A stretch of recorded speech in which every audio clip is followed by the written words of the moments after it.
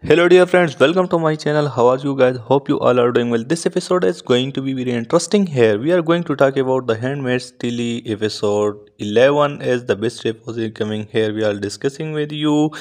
So guys, let's start this week. The Handmaid's Tale we have been hoping and praying for the capitals across the screens full of aware and new version of Worker in Pamis. I cannot, I'm sorry first, I'm 6 and the city the Handmaid's Tale has been like hamster and the wheel of for a while, working its up in getting nowhere, but life, despite a few floating problems, painfully turns John from the cleaning drone, the very woman she promised to be a many times.